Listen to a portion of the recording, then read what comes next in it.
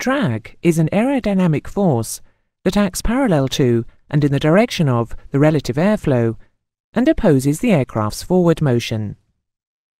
This lesson only considers drag in conjunction with lift, as drag is dealt with in detail later in the syllabus. As with other aerodynamic forces, drag forces can be expressed in the form of a coefficient, which is independent of dynamic pressure and surface area.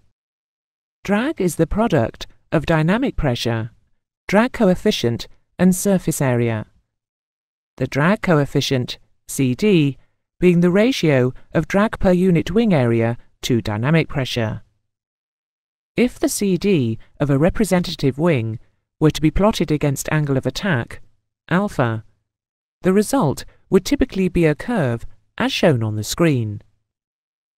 At low alphas, CD is low, and changes of alpha produce only small changes in CD. At higher alphas, however, the CD increase is exponential. Beyond the stalling or critical angle of attack at CL max, there is a further large increase in CD. The efficiency of the production of lift can be gauged from studying the ratio between lift and drag, a high lift-drag ratio being more efficient. The proportions of CL and CD can be calculated for any angle of attack.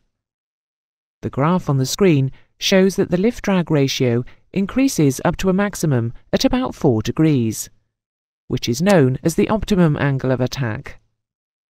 Above this angle of attack, the lift-drag ratio then decreases until CL max is reached. You should note that the plots of lift-drag and lift-drag ratio shown on this graph are to different scales, and thus the points of intersection of the curves are of no particular significance.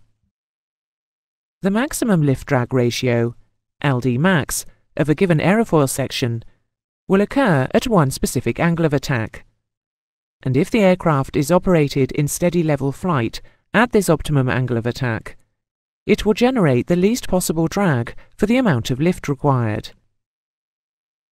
Any angle of attack higher or lower than that required for LD max will reduce the lift-drag ratio, and will thus increase the drag for the required lift. If an aircraft's weight changes, it will still be possible to achieve LD max at the same angle of attack as previously, but a change in weight requires a change in IAS to support the weight at the same angle of attack. The lower the weight, the lower the IAS required to stay at the LD max angle of attack, and vice versa. Changes in weight in a given configuration, or airframe contamination state, or at speeds below Mach 0.4, will not change LD max. The type of role an aircraft is designed for will, to a large extent, dictate the range of lift-drag ratios in which its LD max will fall. For example, a high-performance sailplane or glider will have an LD max between 25 and 60.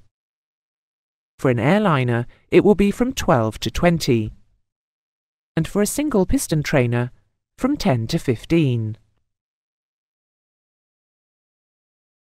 To sum up the main points about lift-drag ratio, it will be at its maximum at one specific angle of attack, known as the optimum angle of attack. This is typically about 4 degrees.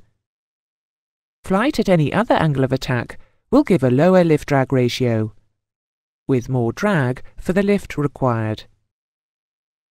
Changes in weight in a given configuration or airframe contamination state, or at speeds below Mach 0.4, will not change LD max.